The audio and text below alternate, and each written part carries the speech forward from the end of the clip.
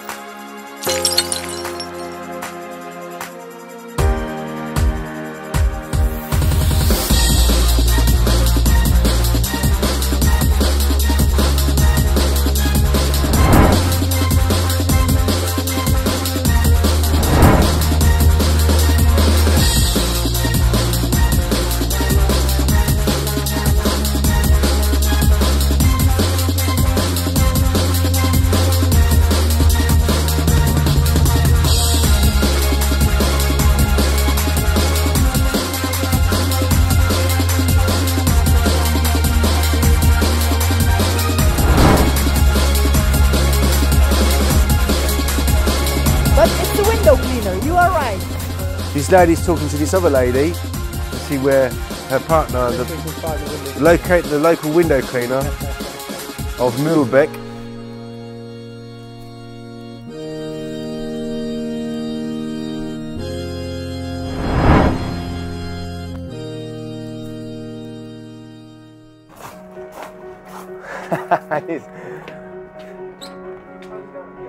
He's gathered a crowd already, huh? Oh my God. He's like a people magnet, this guy.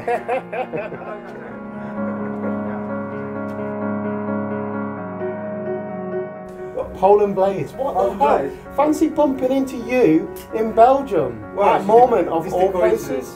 We just bumped into each other yesterday and we spent 15 hours together in the van. We did. In our long travel here. A 5-hour journey ended up being a 15-hour journey. How you doing? Hi Lee, fine. So you have Bob here. Yeah. Tell us about the relationship with you and Bob and how you guys got together. Well, it's a funny story actually. One day I come into the office and our sales representative for the UK shows me this email of a certain Mr. Polzn Bladz that tested our rubber, our Moerman, our Pro-Clean rubber, and he was not too happy about it. So I got your rubbers and I put it in a different brand of channel and I was not getting the desired effect that I wanted.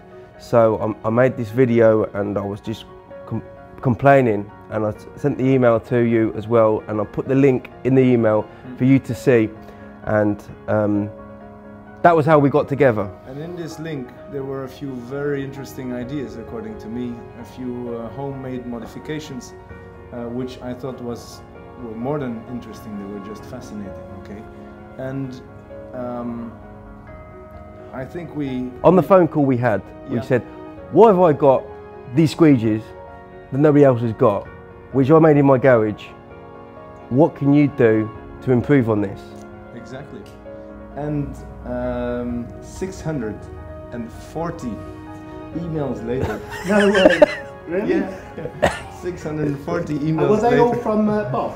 No. I have more than Bob to thank for this. Yeah. I have a lot of other high-end top-line professionals like Paul, like Mike, like Steven, some other friends, Richard as well. You know, a whole crowd that has been working together on this. You as well, Lee, maybe at a slightly later stage. But anyway, a few months later, and this 640 emails later, we got the Liquidator ready to be launched on the market. What we're going to do is we've got a normal squeegee, a little bit shorter than the Liquidator, and Guy, who is not a professional window cleaner, is going to clean this glass, and we're going to see the difference between a standard squeegee and a Liquidator. Right. I'll do my best.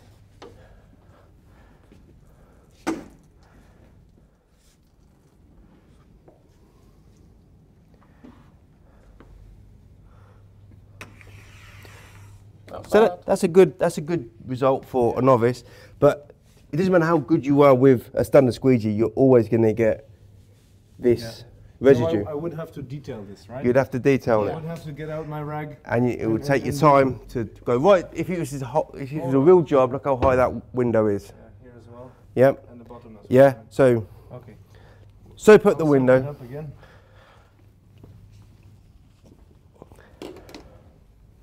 And we've got a longer squeegee, so we've got less control at the ends. This is the Liquidator. This is the Liquidator, yeah. The one and only. All right, there we go. So even for a novice, this makes their work a lot easier to do, cuts down the time. All right. So now the edge is all dried. Impeccable. And there's no detailing work to do. And the bottom as well. We just need to dry the seal. Yes. Which, well, you'd always have to clean the silk, right?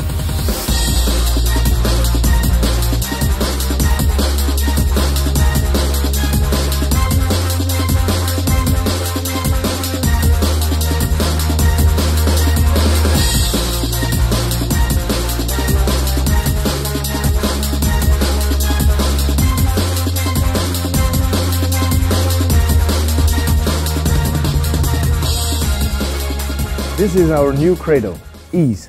So Moerman has a promise to professional window cleaners. From now on, all the tools that we're going to launch in the market, they will correspond to the Ease cradle. What does it mean, Ease? We're talking about efficiency, right?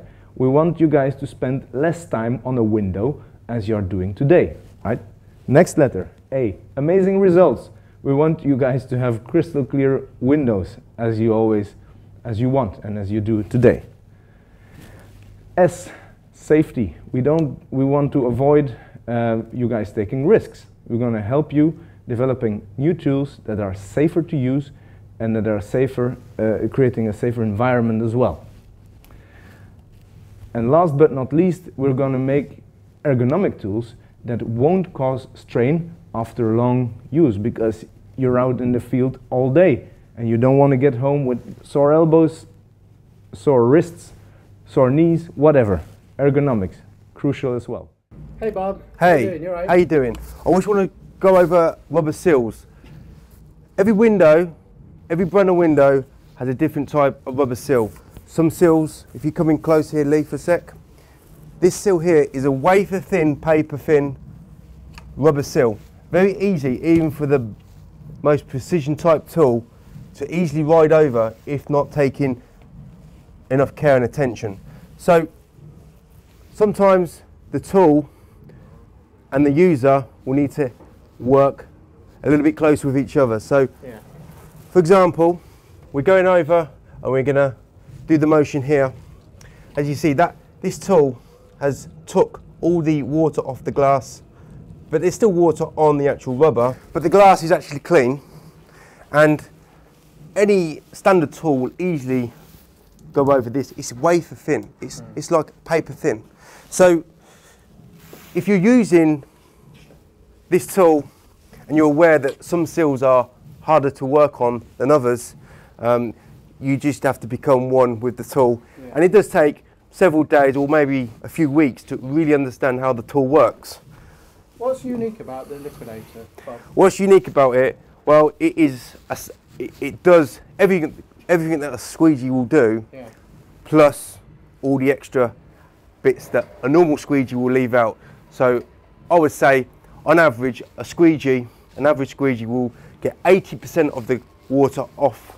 So the clips on the end of the channel are designed to Hug Yeah. the frame. Yeah, and therefore you're not detailing as much, right? Yeah. If you're spending all your time with the cloth detailing your edges, especially on these very awkward thin rubber seals, that's taking 5–10 minutes per hour out of cleaning the windows. If you could get a tool that can do 100% of the work and then just get your seal cloth to just finish off the runs on the frame, you're going to get your job done quicker, maybe 10–15% extra. If we just take this off and we'll go on the inside of this door, it is a different type of rubber seal.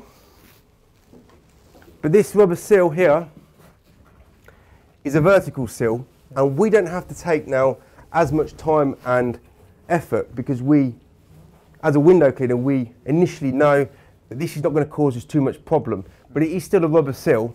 we can go a little bit faster and know that it's always going to catch that vertical sill. So I'll show you, Lee, a bit of the evolution of our liquidator. If you can check out my screen, this is the piece we started with, okay? The shape, you know, the devil's in the details, as I said before. And then on the right screen, this is the shape we ended up with. It doesn't really look different, but believe me, it's the very slightest different. thickness. Oh yes, we really got this down to a T. Yeah, and we went. How do we go about this? What we start with is we make a design. Okay, we listen to Bob in this case, and we start drawing something. Okay, and match it to a homemade prototype or whatever. Then we draw it into a 3D drawing, such as this one, and then we print it into rapid prototyping material, which we'll see later on, and then we go about testing and adapting. And you can see here on my screen, these are actually 3 versions, and the colors are indicating the adaptation we have made. So this visual kind of way of working makes it very easy for me to communicate with Bob, to communicate with the mold maker, to communicate with our designer. Okay. To get it right. To get it right. But then to make very sure that we do get it absolutely right. And the way to do that is to have prototypes in 3D printing, right? You know, the additive manufacturing technology. Yeah. So this is what we did. In fact, we made a whole series of plenty of variations on this one shape. Some of the examples are over here. These are all different shapes. Right, and we put a code on them. We call it the B5 or the C2 or whatever, and we vary one element per series. So for instance, in the C series, going from 1 to 5, the angle of this will change. Or in the B series, the angle of this surface will change. And the point of doing that was... The point of doing that is, if you start changing everything together, it's impossible to determine which works best topic or which detail is responsible for the better or worse result. Okay, so when we got our final selection, we sampled it out. It was this one. This one, we sampled it out in different sizes of channels, and at this point we sent it over to about 4 high-end professionals. One of them was Bob, Steve, Mike, and Richard, and Paul as well. Yeah. And they got they tested it, and now this becomes very, very interesting for me, because until then I have been sitting behind a desk thinking in theory about how this will be done, and then this is like the acid test. Yeah. Right? This is another type of thin sill, but again it's a little bit of a different angle sill, and I'm just going to show you a different type of sill. Once you're aware of there is different types of rubber seals which can be problematic. If you pan up, Lee, you see that there is some water on the rubber, but the glass, which is the important part, is completely dry, even up to the corners. And that is a difficult rubber seal to work on.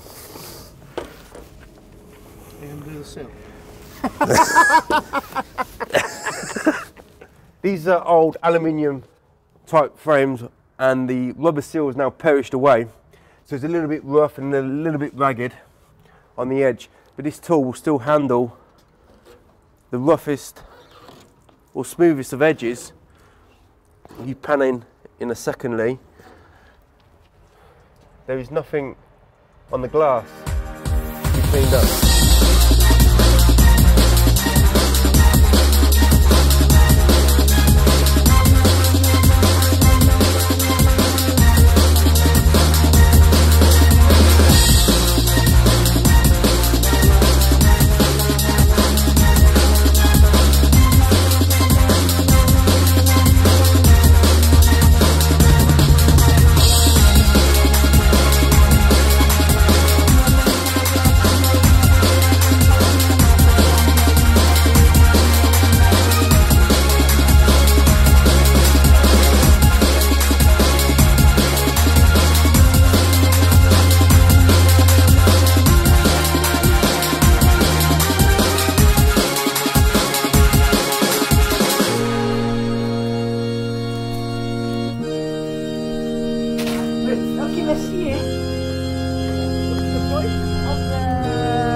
of the shop on the corner, so have a look.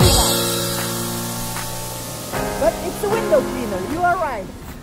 I'm so clever.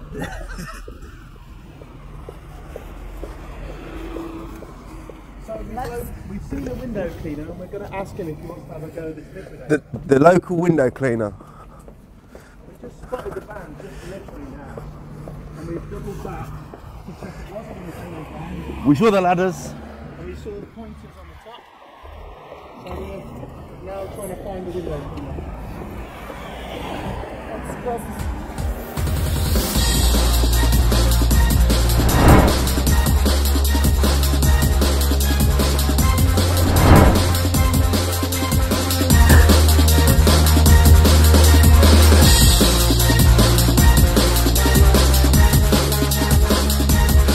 The office. Ja, het is een nieuwe channel in feite. Ja, je ligt nu in een auto, maar Ja. volgende keer, ja, dat ze zeggen van laat het ons een keer proberen door proberen, de maar local ja. window washer. So what we do now? This lady's talking to this other lady to see where her partner, See if we can find the window cleaner. locate the local window cleaner of Mühlbeck, and we're going to see if he can come to the office and try out the liquidator. He's going to think this is such a weird call. Who the hell is this? Yeah.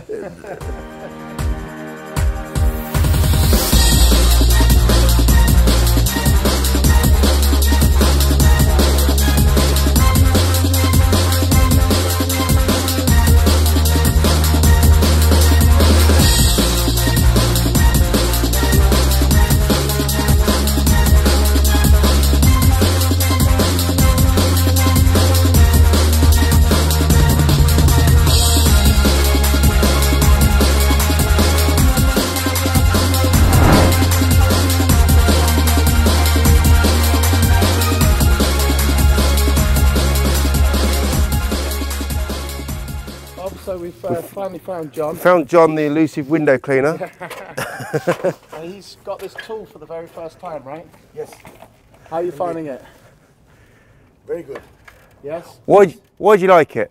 What's good about it? The side, you don't have to wipe it with a... You don't have any more. Edge. Detailing. We call it detailing. Yes. With the Would you buy this tool? Yes.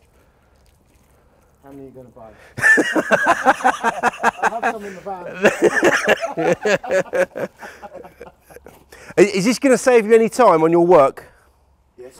Well, your English is a lot better than my Belgian.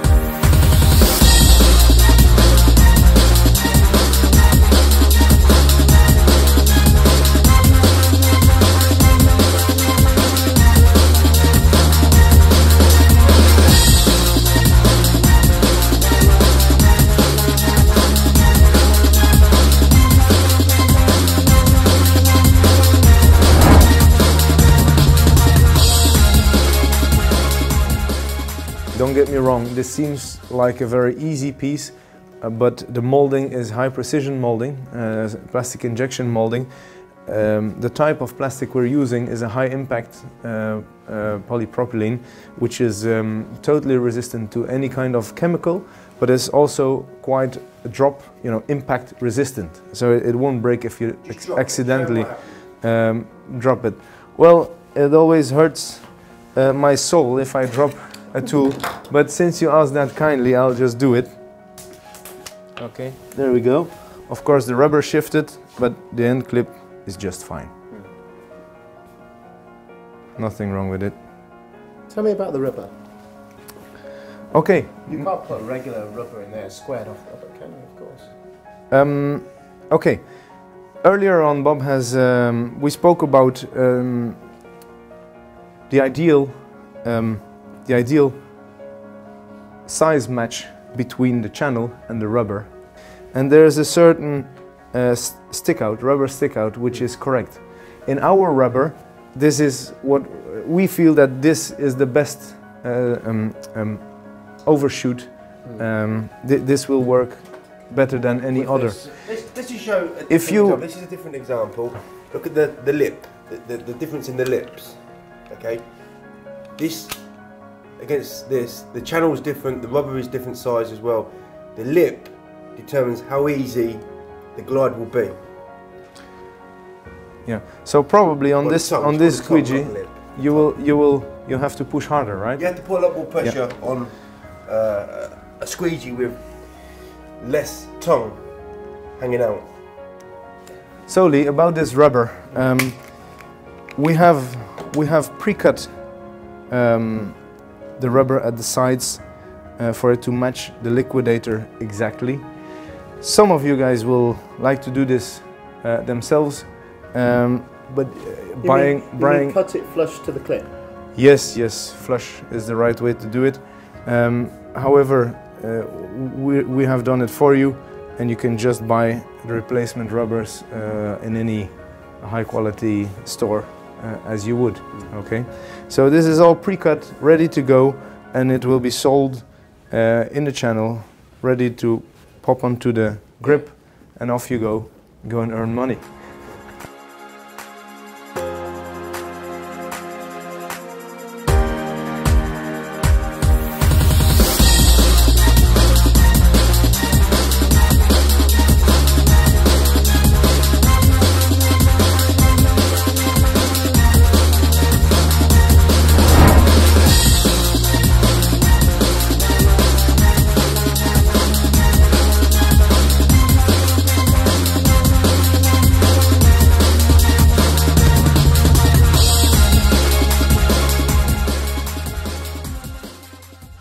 This is a new building, and these windows are brand new. There's one problem. There's a little slight imperfection. If you come around this way, Lee, you can see there's a little slight imperfection on this rubber sill. As long as you're careful, this tool will still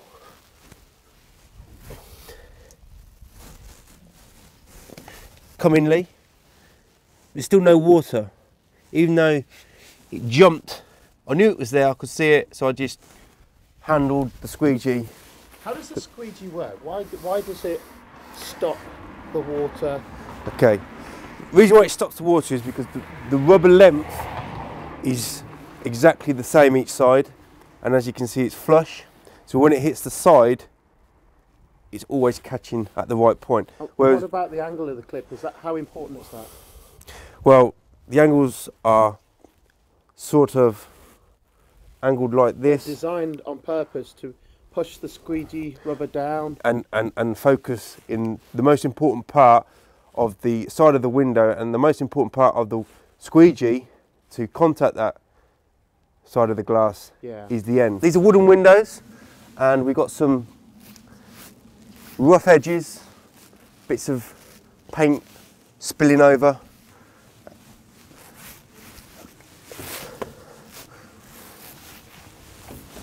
And the Liquidator coats very well. You can go quite fast on this window because it coats very well with these kinds of frames. You want a pan in, Lee?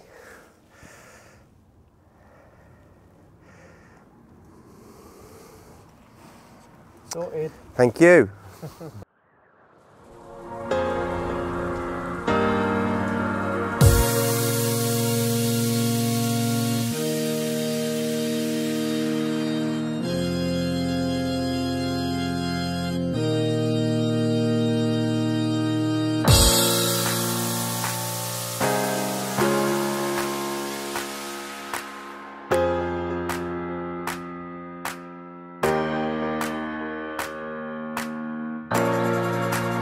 So I've got a new friend. He's my friend. I don't have many friends in life. Am I your first friend? Yeah, but he's my friend too.